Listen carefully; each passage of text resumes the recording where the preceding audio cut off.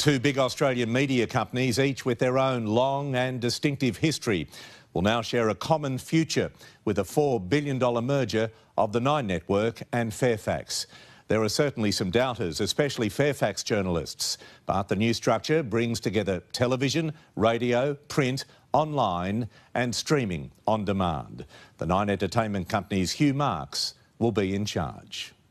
Good evening and welcome to television. That was 62 years ago. Today, a new media landscape is being created.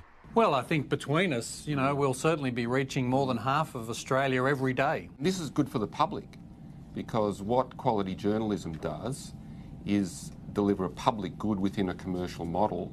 Under the plan, Nine will merge with Fairfax Media, publisher of the Sydney Morning Herald, The Age and the Australian Financial Review. With it comes Macquarie Radio Network, owner of the top rating stations 2GB, 3AW, 4BC and 6PR.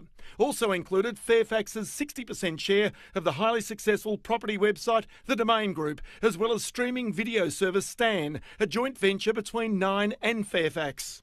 It brings together some of the country's biggest names in news and entertainment, from Nine's fleet of talent, including Tracy Grimshaw, Carl and Georgie, Eddie Maguire, Scott Cam, Hamish and Andy, to Fairfax's key reporters, including the award-winning Kate McClymont, Adele Ferguson and Underbelly writer John Sylvester, and radio heavyweights Alan Jones, Ray Hadley and Neil Mitchell. Of course everybody will be nervous about it, but the bottom line is that it's to create a strong company that serves the viewers, the listeners and the readers well. We welcome Channel 9. Happy to be part of the Channel 9 team, as I have been for about the last 25 years. Excuse me, get all those out of the way, only this one now. And Kate McClymont not afraid to give her view of the deal.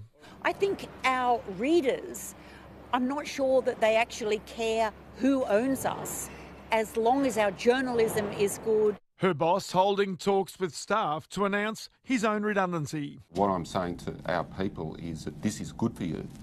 This is good for the opportunities that you have for your future career development. This deal is not about cutting costs. This deal is about investing in the future.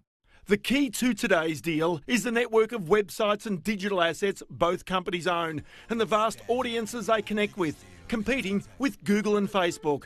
Together they'll create Australia's largest integrated media player, an ASX top 100 company. Fairfax's history dates back to 1841, when John Fairfax bought the Sydney Morning Herald. Its heyday was in the first 8 decades of the last century, when it dominated classified advertising, so-called rivers of gold. The Fairfax name will end, but the mastheads will remain. The new business will be called Nine.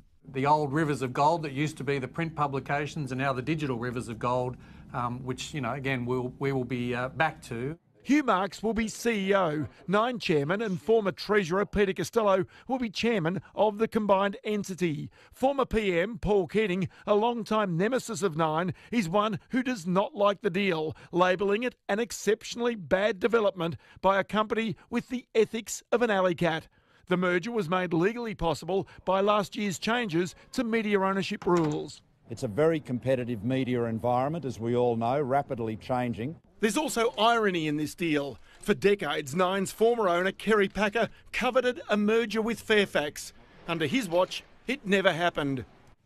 And the Nine Network's finance editor, Ross Greenwood, joins me from his 2GB studio. Ross, what will it take from now to get this deal through? Well, the very first thing it will need is the support of the Fairfax shareholders. It doesn't actually need the Nine shareholders to support it because they don't need to go to a vote, but the Fairfax shareholders do.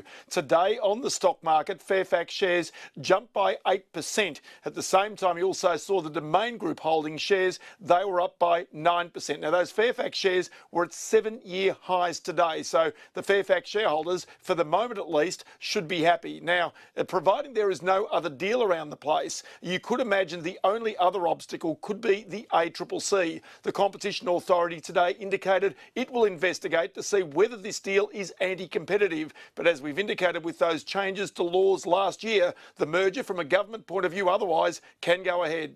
All right, Ross, thank you.